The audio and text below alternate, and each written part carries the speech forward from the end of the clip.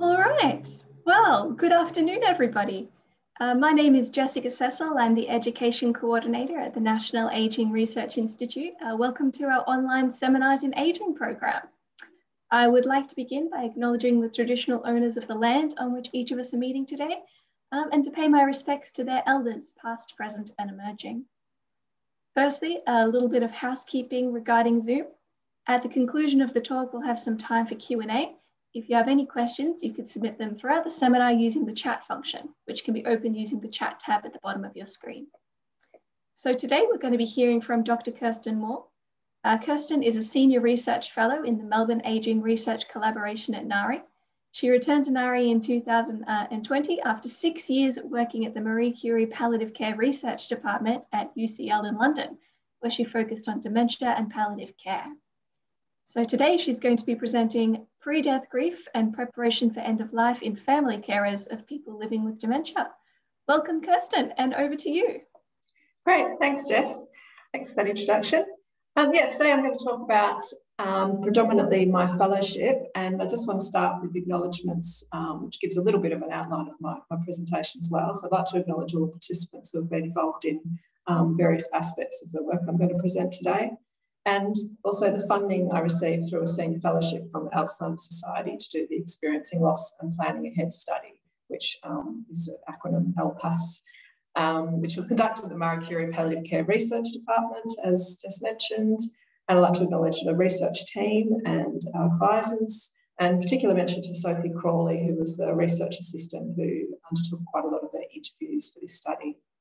And I'm just going to very briefly touch on another study that we've more recently started on, and which is an intervention for grief and loss in rare dementias. And that's coming under an auspice of a larger project run by Professor Sebastian Crutch at the UCL Rare Dementia Service, where I've been working very closely with Jill Walton, a nurse who's been working in that service for quite some time. So I just wanted to start off with a bit of an introduction and background around grief and why I think it's important for family carers before death. So in the UK, where this research was undertaken, the NICE quality standards sort of have recommendations around bereavement care, and those recommendations were developed from cancer services, and in particular these sort of percentages in this diagram came about from basically an audit of a cancer service that said, well, of the family carers in our service, how many people are accessing more formal supports after the death of their relative who died of cancer. So they came up with this sort of triangular approach, or sort of three-layer approach, where most people manage and process their grief without any formal supports at all. They use their social networks and their family and friends to cope with their grief. But that services recommend that they should at least everyone should get information about how to access grief support services if they feel they need them. So that's over half of people will sort of manage independently. Another group, around a third of bereaved people, will require more sort of voluntary charity services, befriending services, community groups, as a bit more of a formal sort of support to help them process their grief. And then a very small number might have what might be termed as a prolonged or a more complex form of complicated grief, which might require more professional support, such as counselling, mental health, psychological support. In a really useful paper was written by Linda and Harvard that looked at different types of grief before death, and they were really interested in this concept of pre-death grief in family carers with dementia. And what they distinguished was 3 different types of anticipatory grief. Because when I talk to people about my work, I say, oh yes, anticipatory grief. But I think this is a concept, again, that was established in cancer literature, where someone has still usually is cognitively able to participate in a relationship before their death and while they're dying with cancer. So there can be some therapeutic benefits to being able to deal with unresolved issues, have closure, have discussions with your family as sort of a way of preparing for end of life. And so it's described as anticipatory because it's what family carers are anticipating they will experience once the person dies. Linda and Harpeth also recognised sort of a different type of pre-death grief being sort of more chronic sorrow, and related this more to sort of perhaps with children with having very severe disabilities, where parents might feel that they didn't have the potential that they felt they might have had. So that's sort of more aligned with the chronic sorrow model. And then finally, their idea of the concept of pre-death grief was more specific to dementia care, where the cognitive decline may actually alter and significantly create losses while the person with dementia is still living. And they defined it as the emotional and physical response to the perceived losses in the valued care recipient. The family experience a variety of emotions, such as sorrow, anger, yearning, and acceptance that can wax and wane over the course of the dementia from diagnosis to end of life. And research shows that, you know, quite a high proportion of carers experience this grief. So some of the losses that carers might experience while they're caring for a family member, a really significant loss is their past relationship. So they might feel that the person they used to be able to share problems with, look up to, reminisce, seek advice from, or might be impaired, particularly as the dementia becomes more severe. The person with dementia no longer recognising the carer is a significant trigger of loss for a carer. And that switch in the roles, so often adult children talk about feeling like instead of looking up to their parent or turning to their parent for support and advice, that parent's now looking to them for support and advice. The person with dementia moving into residential aged care may also be a significant point of loss, and spouses often describe this as a paramount to the end of their marriage, almost that's so significant that they've lived under the same roof and shared the same bed with their spouse for many, many decades. And when that finishes, they feel that that's a real a significant emotional loss. And also the personal losses of some of the carer roles, so loss of income or employment, identity, social network tends to decline, having time to self, etc., due to the caring role. And also, what might complicate the grieving process for carers of people with dementia is that these losses are very gradual over many years. So there's not a distinct point in time that you know, you might adapt to one loss and then another loss occurs as the dementia slowly progresses. So there's a lot of uncertainty about how long the person with dementia will live and how severe the dementia will become. And so there is elements of anticipatory grief as well in terms of what will future care look like and how long will the person live. There's also concerns about whether they'll be able to maintain care at home. Ambiguous loss is sort of the fluctuations in grief, like sometimes in the cognitive impairment, that sometimes someone might be able to remember the person and other days they don't, so that's kind of having to constantly adjust to that all the time. There's no distinct point to recognise a grieving process, and often people feel guilty if they do acknowledge grief when the person is still alive, because it feels wrong to do that.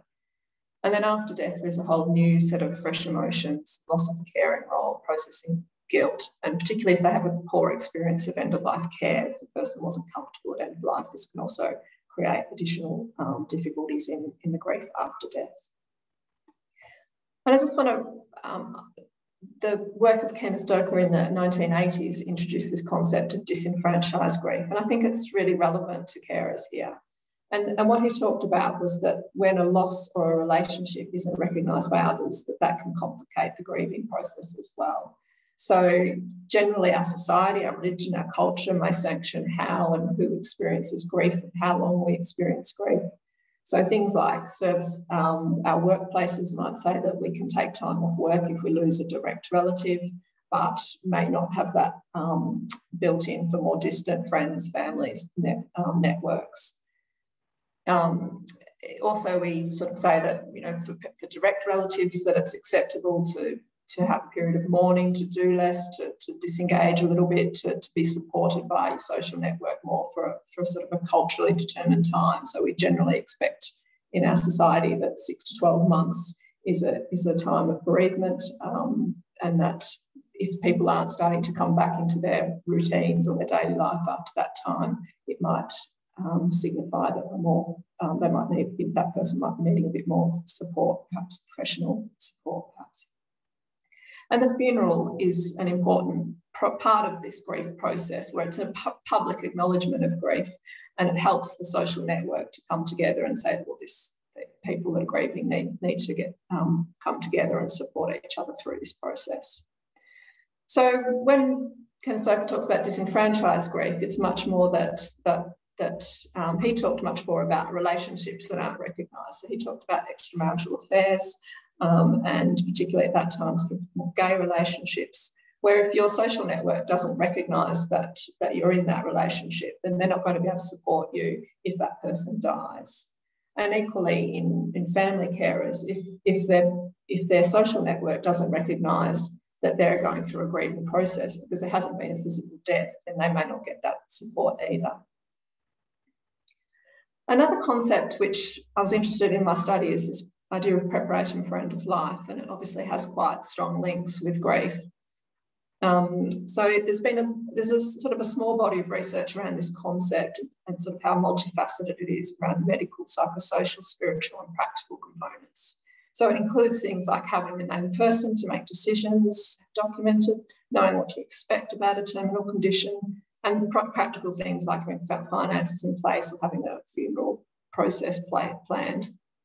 And an important part of this is having good communication with healthcare providers, particularly in relation to that medical knowledge and understanding the diagnosis, the prognosis, treatments, etc.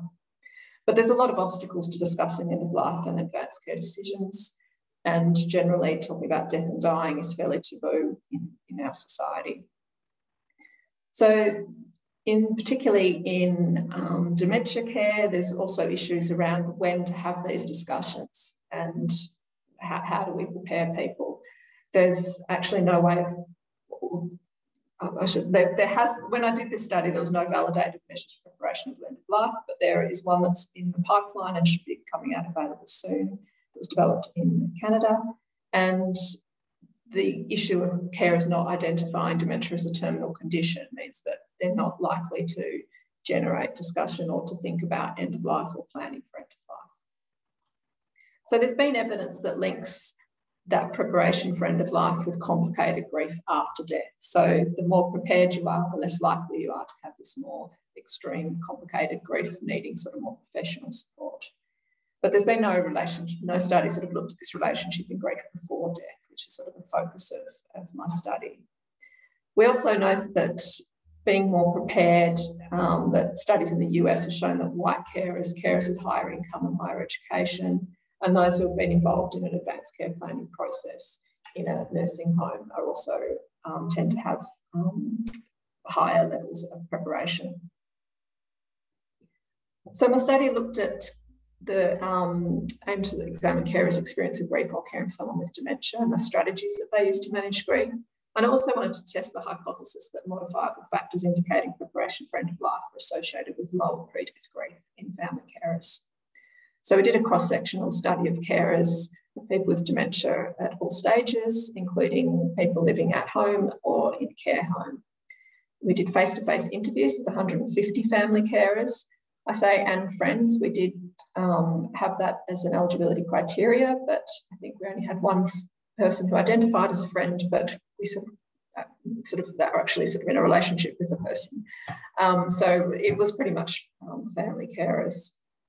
We did the Mowat Music Caregiver Grief Inventory, which has been used quite a lot as a pre-death grief measure in carers of people with dementia. Has a score range of 18 to 90, with higher scores indicating higher grief. We also used the Hospital Anxiety and Depression Scale and used a cut-off score of over 8. We also took copious interview notes at all of our interviews, as a lot of the things that we were capturing weren't picked up in the standardised measures. We did have a number of other standardised measures too, but I won't go into too much detail on those.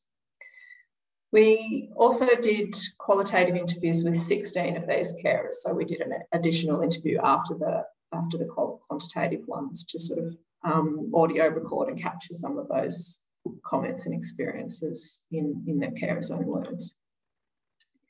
Just briefly, the participant details: mean age of 63, ranging from 28 to 86. Most living either in major cities or cities and towns, or we did have 12% living in rural areas of England. Around about a third were employed. Most were white British, and their grief scores,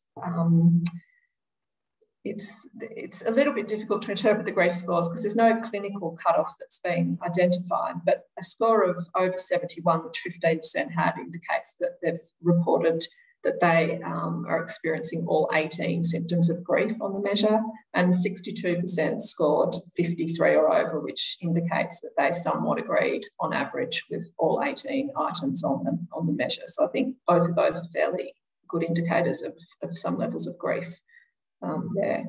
For the person with dementia, the mean age was 80, ranging from 45 to 100, and we did have quite a high proportion of people with young onset dementia, and 27% lived in a care home. We were quite interested in not only measuring it using a validated measure, their experience of grief, but also their self-report of grief. Did carers identify as experiencing grief? Because we feel like, going back to that disenfranchised grief model, that if carers don't recognise they're grieving, then it's going to be, it may create obstacles for them processing and understanding their grief.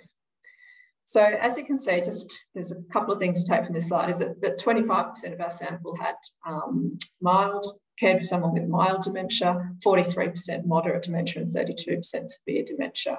And so across those different groups, you can see that just under half of people with caring for someone with mild dementia would definitely felt that they were experiencing grief, but over 60% were either definitely or possibly experiencing grief. And so the recognition of grief did get slightly higher as you go to the more severe stages of dementia.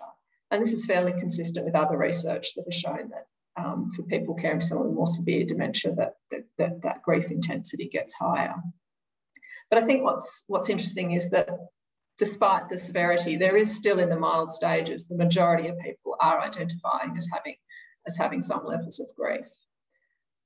And if we break this down by gender, we can see, again, we had a higher number of females in this study. And you can see that they were more likely to report experiencing grief. So our males were much more, nearly half, or just under half, sort of reporting that they weren't or definitely weren't experiencing grief. And it was interesting that the not sure was only a small number, but were all females. And to sort of just put that in context as sort of how their personal reflection of or identification of grief related to their mild music grief score. So that on the left hand, the sort of scores 18 to 88 indicate the possible score ranges, or the whole score range of the mild music grief score. So a higher score indicates the highest level of grief. So you can see that across the board, people are sort of in that middle band. But the people who are definitely experiencing grief and those who are not sure seem to be reporting a little bit higher. So I guess that what's interesting there is that those who are possibly experiencing grief are reporting quite similar to those who are not or definitely not experiencing grief. And I've had a lot of people suggest that perhaps males are less likely to recognise that they're grieving. And I think to a degree that there is some perhaps denial of that, but that there are also other evidence that suggests that the males were having lower levels of grief than females. We also show this Venn diagram, which shows the percentages fitting in each category. So overall, if you look at the 35 that's outside the circles, 35% of our carers weren't showing significant levels of anxiety, depression, or grief.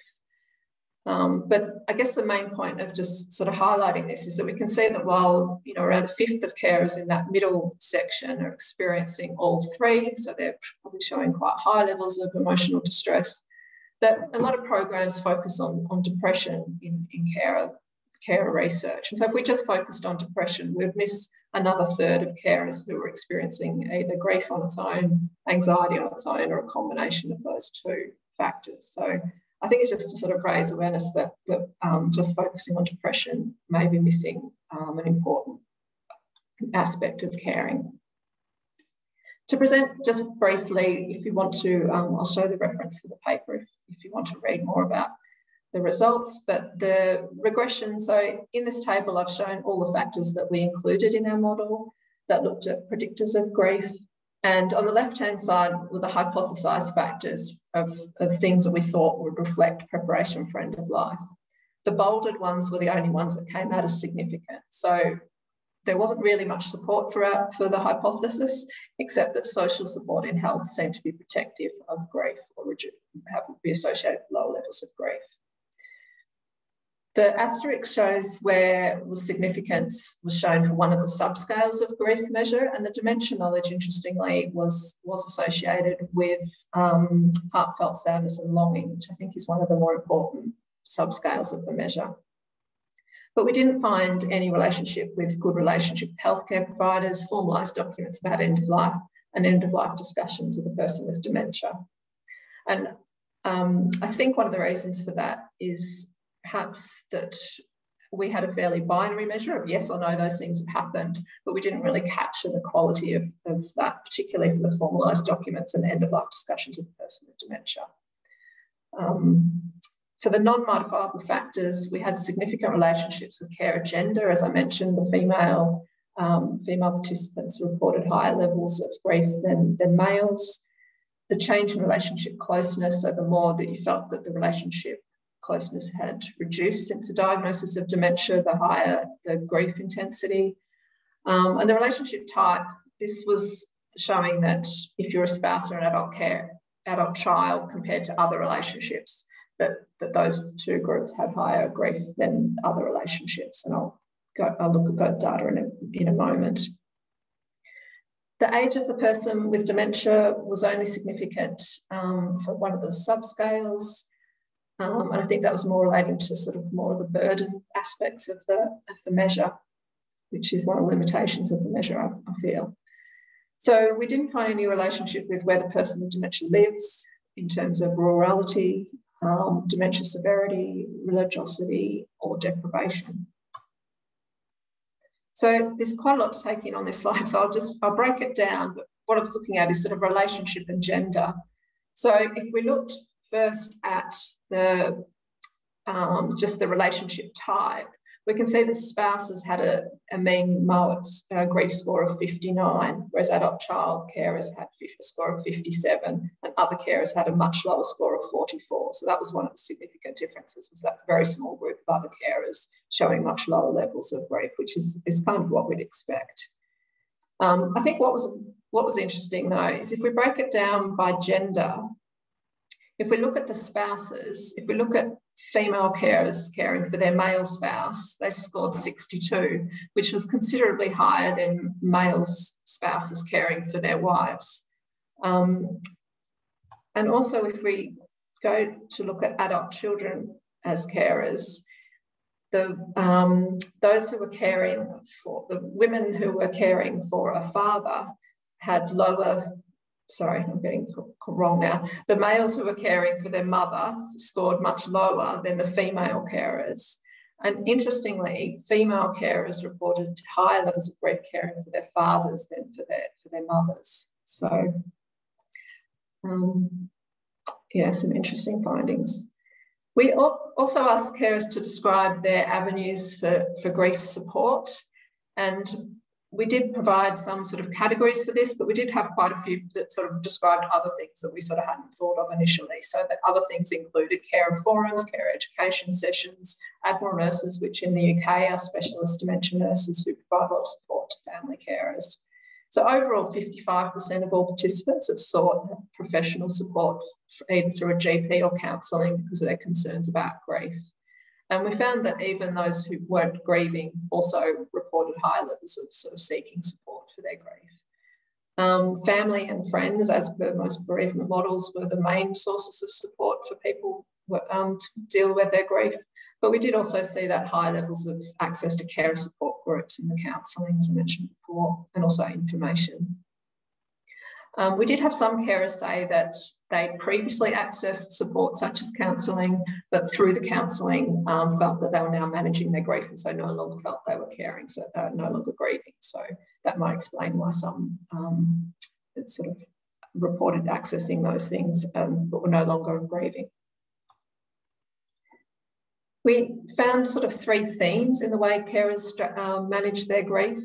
And one was around sort of embracing their carer identity, one was psychological strategies, and one was seeking support.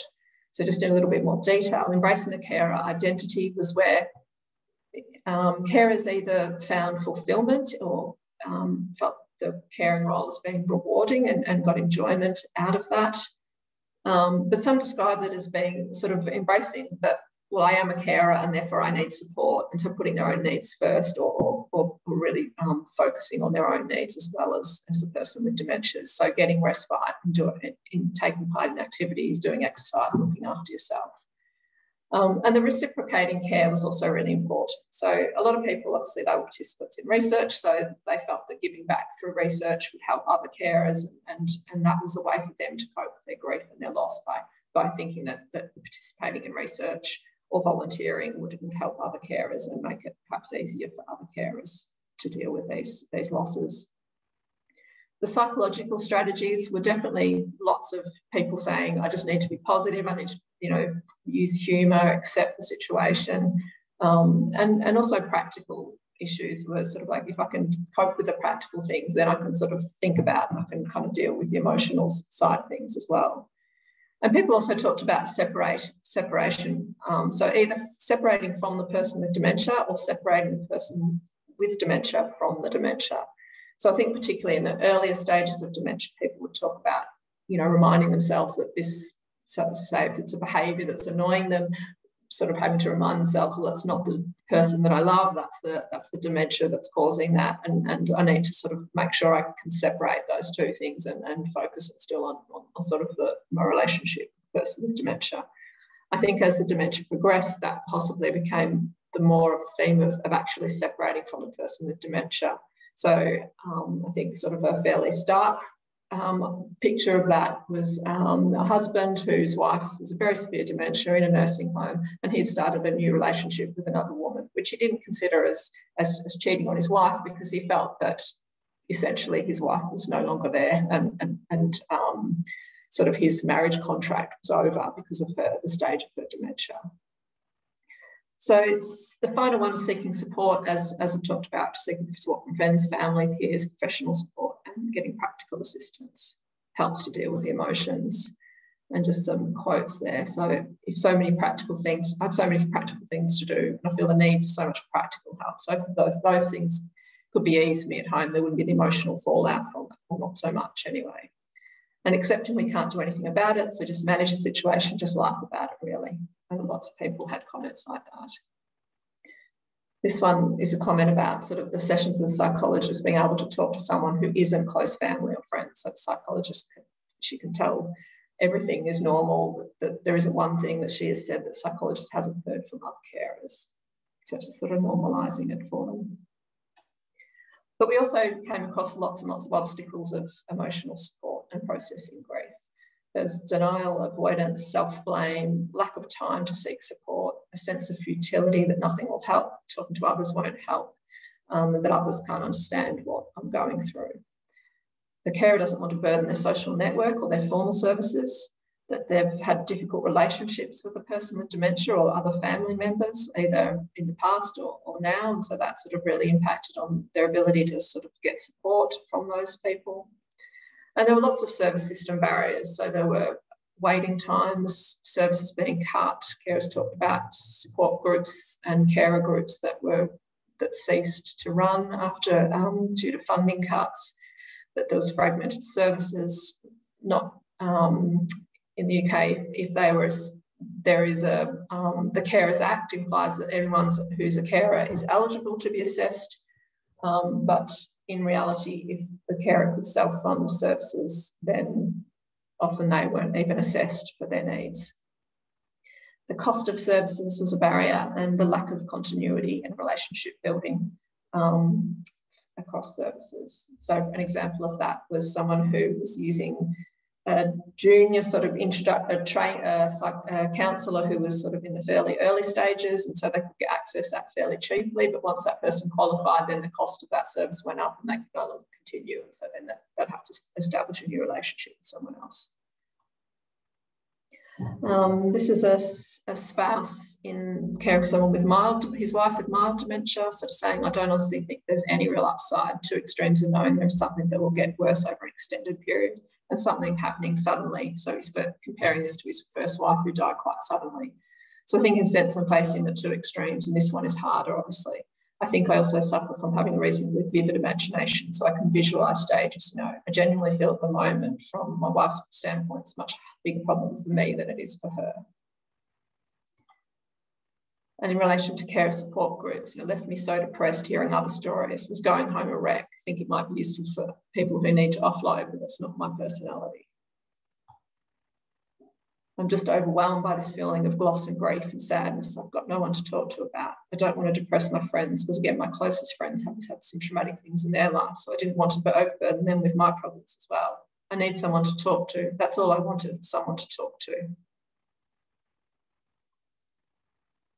So just obviously these interviews covered quite a lot of fairly emotional topics. So just to sort of highlight that we did ask carers whether they found the interview distressing or helpful.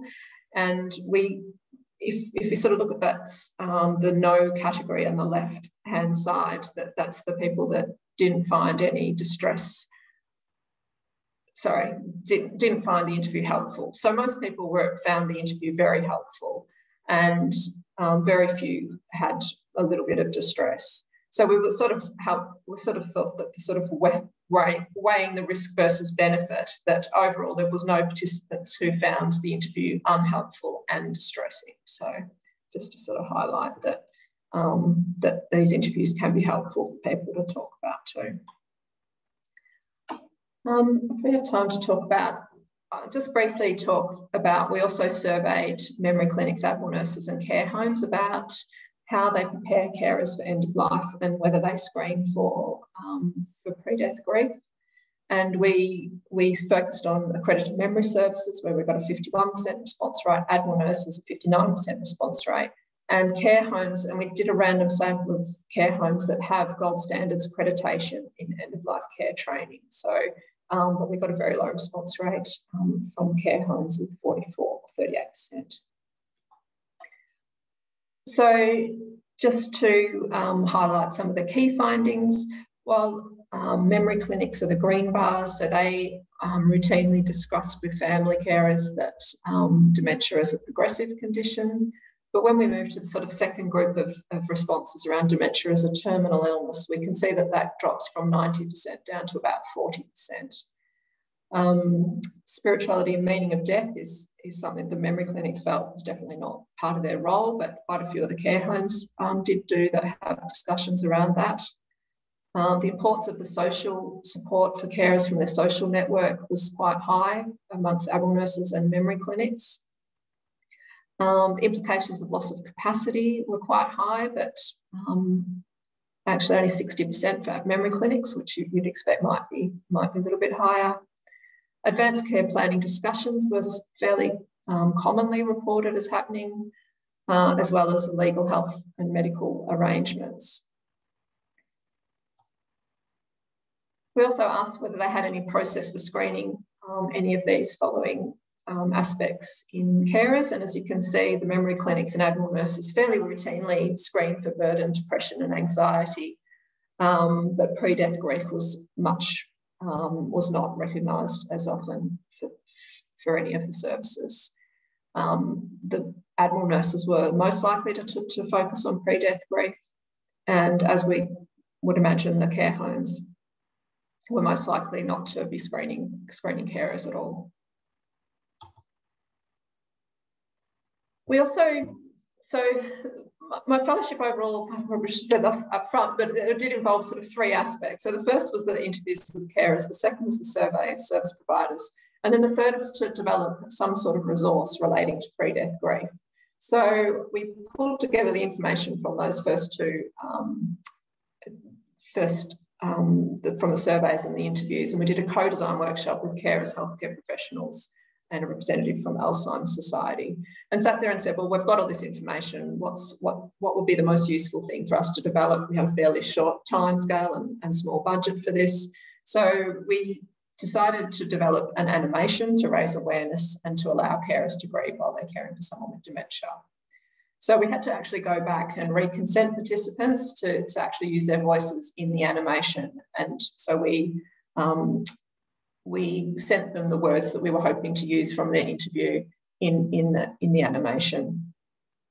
So the aim of the animation was to signpost to other services if people were struggling with the grief, and to also help people recognise that it was okay to grieve. We had it evaluated with 31 carers who had taken part in the initial LPAS interviews through an online survey. We did this just before COVID started, so we didn't quite get the sample we were looking for, as we had to stop data collection in March last year. We found that the carers who reported the animation to be very relevant to them, and also some found it to have to be a little bit distressing, and 4%, which I think ends up being one participant, found it caused a lot of distress, which is quite not great. We also asked whether they felt that the animation would be useful for them, for other carers, for their own family and friends, and for healthcare professionals. So as you can see, sorry, those blues are a bit confusing, but the very useful is sort of around 25% of carers thought it would be very useful for themselves, but they were more likely to say it would be useful for other carers, and also for healthcare professionals. Some reported that the timing of it wasn't right for them because they were in now quite an advanced stage of dementia, and that might have been more helpful at an earlier stage of dementia. So some of the comments that we got was that you've covered many aspects of the isolation and sadness we all feel, but also some of the less known emotions like grief.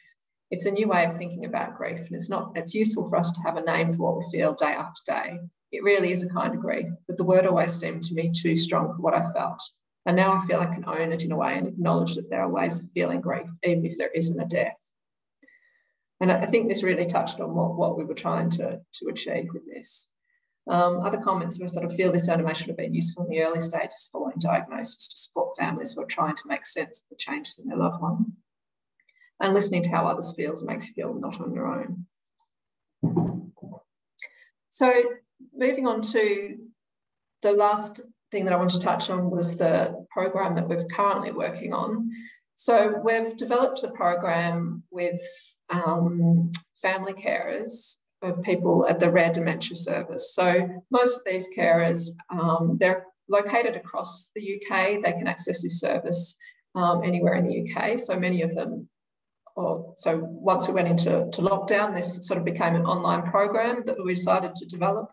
But also because of rare dementias, it's very difficult to bring carer support groups together because of the rare nature of their conditions, that they're geographically quite spread out across the country. So it kind of worked out well that sort of we were thinking about whether this would be better as an online program anyway. So we developed it last year. We developed online. We used all the findings from my fellowship, but also the existing literature on pre-death grief.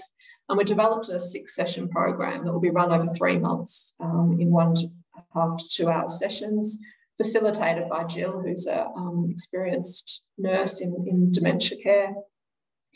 Obviously, with rare dementias, a lot of the carers or a lot of the people with dementia get sort of a young onset dementia, so get diagnosed before the age of 65. And we cover topics of sort of acknowledging grief and loss, thinking about identity, preparing for end of life, asking for help. And we also have a focus on sort of creative activities, so doing things like photography, expressive writing, and mindfulness. We've developed a manual, which I've got an image of there, which each participant will receive, and gives them space to sort of, it gives all the information that's covered in the sessions, but also space for them to explore and to record their own experiences and feelings. So we only just started this pilot in just last week with an initial rollout of with 10 carers, and we're doing evaluation looking at pre-post measures of grief, resilience, quality of life, depression, anxiety, guilt, burden, preparation for end of life, and social support, as well as some qualitative interviews. And so we hope that that we can look at this and perhaps see if we, I'm interested in whether we can do further work and trialling it or using it, developing it, modifying it in Australia. So key points from this work is that, that we know that grief before death is quite common in family carers of people with dementia, that we didn't find a strong relationship with preparation for end of life and grief, but perhaps we need to look at this more in whether the conversations are emotionally comforting or distressing. What is the influence of those? So more sort of qualitatively look at how people are having these conversations and how useful those conversations are. That carers combine a range of different ways of accessing both formal and informal support and psychological strategies, and also try to embrace the carer role to manage their grief, but they face a lot of obstacles in accessing the types of supports they need.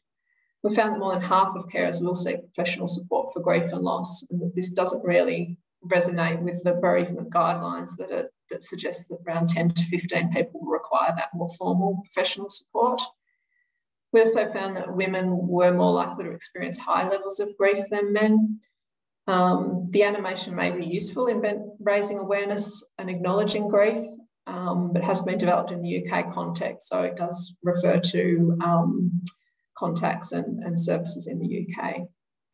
And we hope that the new grief program will provide a new intervention with scope for further testing and implementation. So I've just got publications that people can look up if they're interested in reading more. We've got a number that are under review at the moment or in preparation. And there's a link for accessing the animation. Thank you. Fantastic. Thank you very much, Kirsten.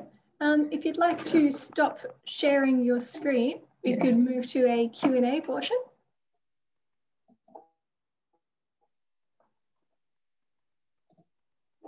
Great, fantastic, thanks. Now we have some time for Q&A. If you have any questions, please submit them now through the chat function. Alternatively, if you'd like to ask your question in person, you can turn on your camera and microphone and we'll call on you in turn. So our first question is from Shivani, who says, "Hi Kirsten, out of interest, what constituted social support in health?" So we use the Health Literacy Questionnaire, which is actually an Australian measure by Graham Hawthorne, I think. It's the Health Literacy Questionnaire actually has 9 subscales, and one of those subscales is social support in health. So it's a small number of questions that asks whether or not you've got someone that can go to a doctor's appointment with you, someone you can talk to, and someone that can sort of support you if you are unwell and things like that. So it is related to health. And actually the research assistant, Sophie Crawley, who was the research assistant, did a lot of the interviews for this study, I'm now supervising her PhD, and she's looking at this in much more depth. So she's looking at a lot more broader range of social support measures and how they relate, and quite interested in looking at sort of the negative social support aspects as well. Sometimes the conflict in family and how that might influence as well. So keep your eye out for the future. Joan, you'd like to ask a question? Thanks, Kirsten. Fabulous work and really important work. Thanks, Jo. So your findings on gender were interesting in particular, I thought, and I wondered if you had some thoughts about why those differences exist. And I guess what went through my mind was the socially desirable response and whether men are less likely. Is there any research about differences that you can draw on from other areas? I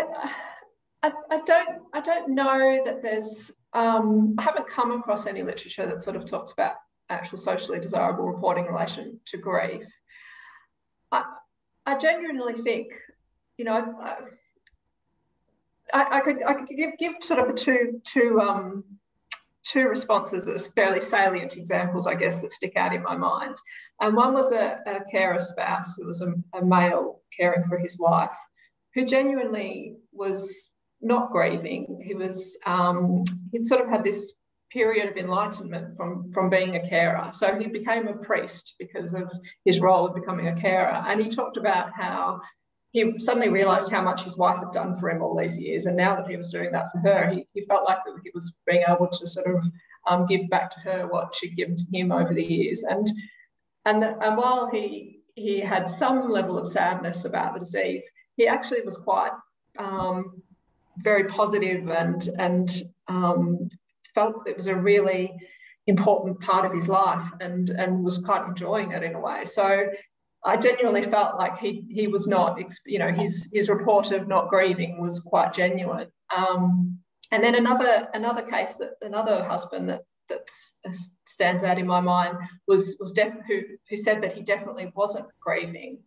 When we went through all the items on the grief measure, he showed all the signs of loss of relationship, terribly distressed of what his wife was going through, really missing her, really isolated, showed all the signs of grief. And the way he framed it was that he was definitely not grieving because grief was a useless emotion. So it was not that he didn't recognise that he was grieving. He sort of just refused to acknowledge that grief, that he was going through a grieving process because he didn't feel like grief was a useful thing to do, which was quite an interesting perspective. But yeah, I mean, and there were male carers, you know, that one of the quotes I put up of the man caring for his wife in the younger stages who were really very openly acknowledging that they were really grieving. Yeah, so yeah, I guess it was a smaller number of men, but some were quite positive about it. There was another one who was quite religious, who felt that if he prayed enough, that the dementia might be cured. So he was quite possibly unrealistic about what the future would bring. Yeah, so there's lots of different things coming out, I think. Thank you. Great, thank you, Kirsten and Joan. The next question from Natalie, or a couple of questions from Natalie, is would there be a potential for the animation to be used or shown in Australia? Yeah, well, I've got the link there. So anyone's, it's free to use. It's on YouTube, or you can access it through the UCL website, which has links to the other support services. But as I mentioned, it doesn't. It would be good to be able to modify it or develop something more with a more Australian flavour. So we're using the voices of carers in the UK. So I think there's definitely potential to develop something similar here. But I think the messages in it are the same, but it's just that more the sort of, if you were using it with carers, it's about giving them access to where would they go for future support if they were in Australia. And I think that's the kind of gap. Great. And Natalie also asks, I noticed that you interviewed people with younger onset dementia. Did you find that their grief, thoughts and comments were different to those over the age of 65 years of age? Yeah, we didn't find that the age was a hugely significant part in the regression analysis, but there definitely was, you know, I mean, across the board, there were people experiencing really intense levels of grief and distress, and I guess that was definitely the case in some of the younger onset cases. Whether it was different, there was nothing that sort of screamed out that the experience was different. It was just that it was earlier in life. I guess the life stage aspect of anticipating that you're going to spend that time, retirement and future years with the person is quite different. So it's difficult to say that. But the program we're doing at the moment, we've adapted the findings from this to be relevant. And as I said, we're working with Jill, who's been working in the Rare Dementia Service for 20 years. So she's quite experienced working with people with young onset dementia and focusing on sort of specific issues relating to sort of having young children at home, trying to maintain finances and income and jobs and things like that. But some of those issues were still relevant for people caring for someone with older, not with young onset dementia, that were also juggling those sort of issues as well. Oh, that's good. It's not a very clear answer. Yeah. I think I guess one of the other issues that came up was the genetic aspect of it as well, that you might be dealing with. You've had one sibling die of dementia, and now you've got another sibling with dementia, and then you're thinking, am I going to get this myself as well? So yeah, I guess that's a bit more unique in the rare young onset dementias, is that sort of genetic aspect of it.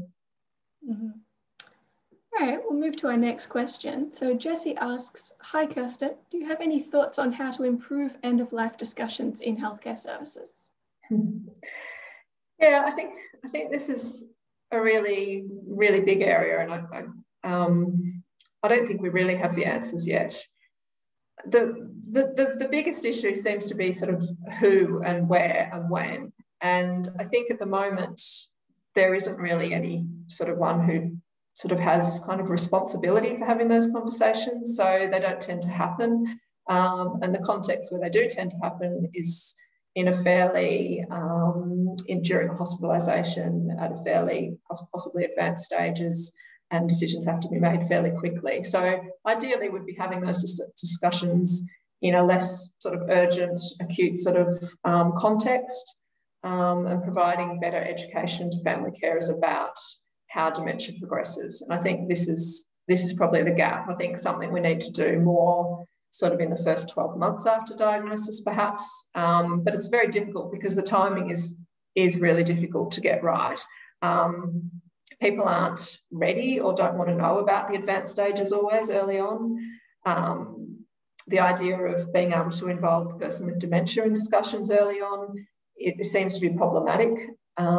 We've actually just done a qualitative study with people with with mild dementia around nutrition and eating and what they would consider okay in terms of whether types of eating, because often in some cultures there's still use of tube feeding or artificial nutrition hydration.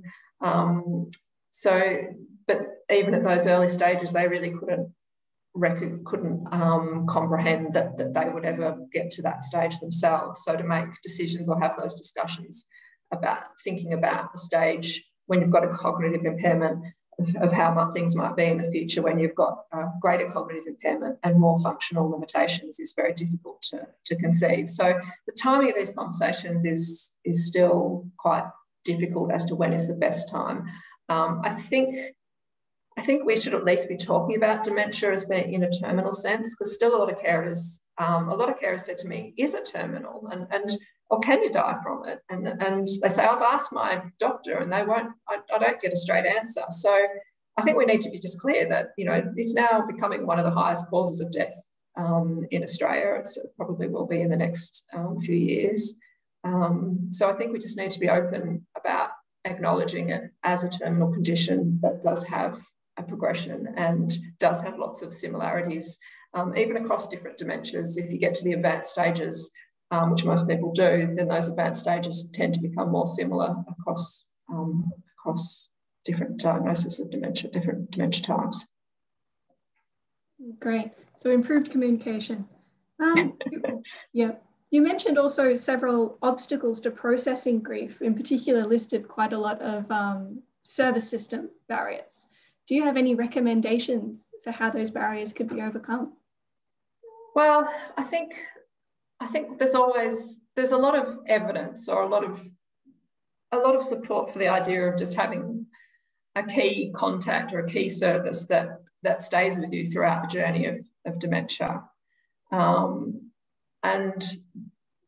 I guess there's lots of obstacles to this happening with fragmented services and different services coming in at different stages. And also, I suppose if you've got your one contact is someone that you don't particularly trust or rely on or have a good rapport with, and that might be a great thing either. But I think there is a lot of support for this.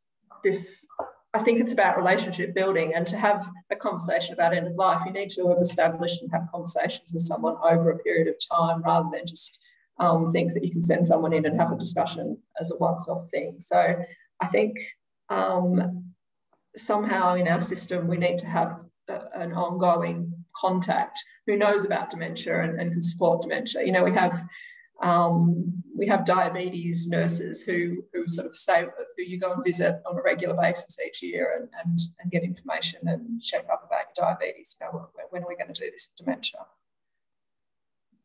Great. Thank you very much, Kirsten. So everybody, please join me in thanking Kirsten with your clap reactions. It was an excellent presentation. Thanks for talking with us today. So next week, Krista Dang and Annabelle Peck will be presenting Developing a Pain Management Guideline Tool for Residential Aged Care. So please join us next week on Tuesday the 23rd at midday, and thank you very much for attending our Seminars in Aging program.